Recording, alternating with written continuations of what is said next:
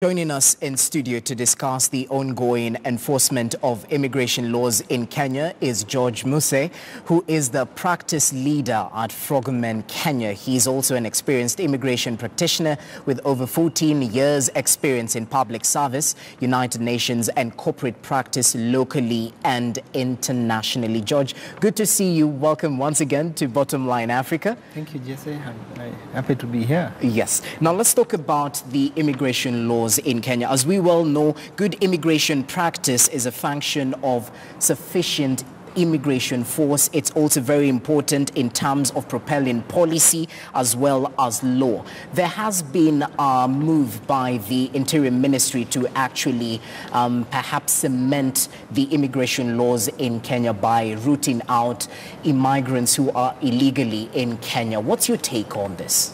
Thank you, Jesse. I think to start with, it's important for the country to appreciate the fact that immigration it's about sovereignty. If you look at the Constitution and what makes a state, you're looking at, the territory, you're looking at the citizenship and the people of that country. And the capacity for you as a country to decide who comes in and goes out. Therefore, having said that, I think it is important for us to trace where all this started. About 3 to 4 months ago, the Minister for Interior, Dr. Matiang'i, did say that there were so many undocumented immigrants in this country and therefore announced a process of verifying the people that are in the country lawfully.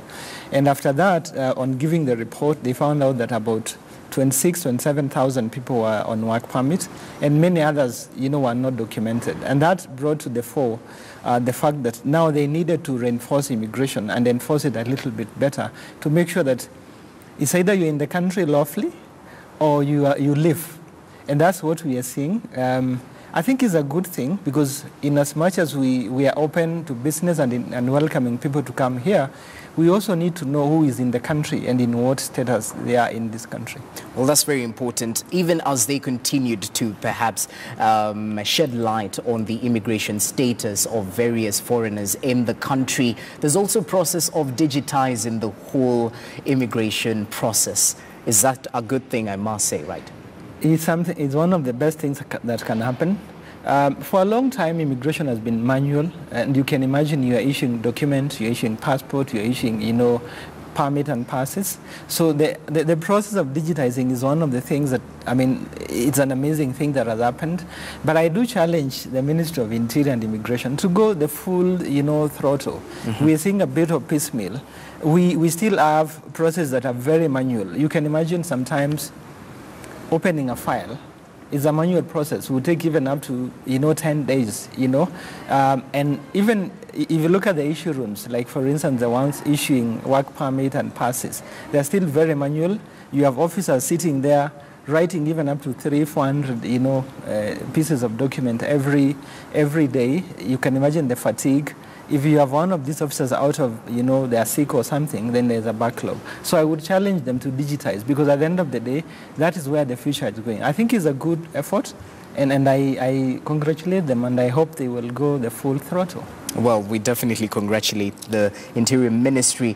As we still talk about that, about 26,829 permits were scrutinized in this revamped move to actually cushion the immigration policy or revamp it in Kenya.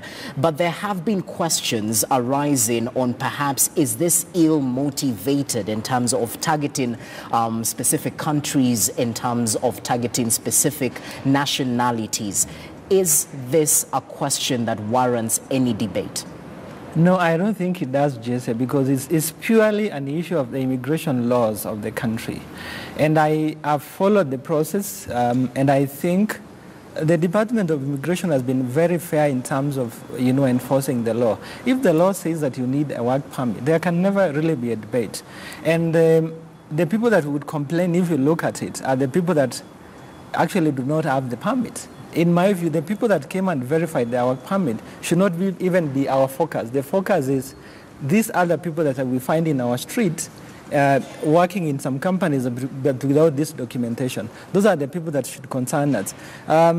I think there have been a few misses here and there, because you will appreciate the Department of Immigration is rather small. So the Inspector General of Police has also been brought in, because the mandate of the police includes supporting other sister agencies in terms of enforcing. So you will find that in some areas it is the police that will be available to do some of these swoops, and they are not as equipped in terms of knowing the immigration laws and documentation. So you might find a few people that are on proper document, and maybe they are brought to immigration. And I think eventually what has happened is when immigration officers scrutinize and realize these guys are properly here, they have let them go. However, if you really are here unlawfully, I don't think there's a debate in terms of enforcing the rule of law. Yeah, definitely, no debate.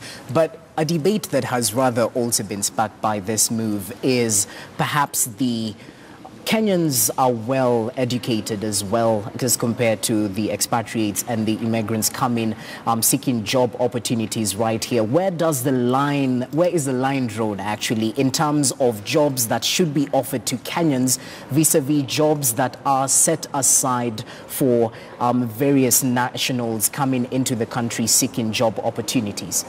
Yeah, I think that's a good question, Jesse. For a long time, this country has been open, so fluid that there wasn't clear-cut, demarcations in terms of what jobs can be done by Kenyans, what cannot be done by a Kenyan.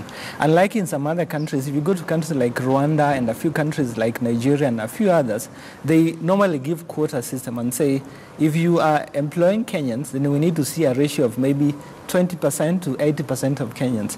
But in Kenya, there isn't. I mean, for every application you make, you need to justify. I think that's the challenge. However, is it really a bad thing to have people coming to Kenya? I don't think it is a bad thing. What we need to do is to balance so that where Kenyans really qualify, they should not be disadvantaged because they are Kenyans. And a lot of the times when investors come here, they would be allowed some few classes of permit to allow them to take care of their interests. It's a normal thing if you're sending your money somewhere, like even KCB, Equity Bank. If you look at the countries they are in the region, you'll find Kenyans managing those branches. But also there's an issue of very many people from outside country coming to do very, small jobs that Kenyans can do. That really has to be stopped. Like having people hawking, cooking utensils in our streets around the country, or selling motorbikes, as we've seen. Those are things that really we can caution. But also there could be some aspect. Like for instance, if you have a Japanese restaurant and you're cooking sushi, you do not expect someone from Tharaka like myself to be able to cook sushi. Mm-hmm. You might need a Japanese who may not necessarily be having a PhD, but they know how to cook sushi. Like if you open a hotel in London to cook ugali, you probably want to pick someone from Nairobi to do the ugali. But then that cannot mean we have so many people roaming our streets, running basic things like kiosk, roasting maize. Really, that is a debate. And I know Kenyans are very bitter, yes, especially looking at the incidents where a national of a country was accused of insulting Kenyans and their president. I know Kenyans are very bitter about that. But I am also urging that it has to be a balance. If you look at in Africa today, countries where people are running to, we have Kenya in the Eastern Africa region, we have South Africa. What is the common thread in those countries? They are the powerhouse of the region. Look at globally, look at the US. Everyone wants to go to the US. Why? Because it has opportunities.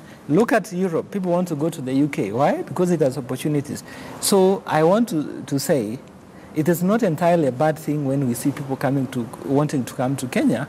What we need to do as a country is therefore to say, how can we then tighten the weak areas in terms of the immigration law to enforce so that whoever comes into our country, we have record of these people and we know where we can find them when they need to be here. I think that is what we need to do. It's a balance, Jesse. Yeah, it definitely is a balance. And needless to mention, each and every country faces various challenges in terms of immigration laws. We can see what's happening in the United States, just perhaps to borrow a leaf.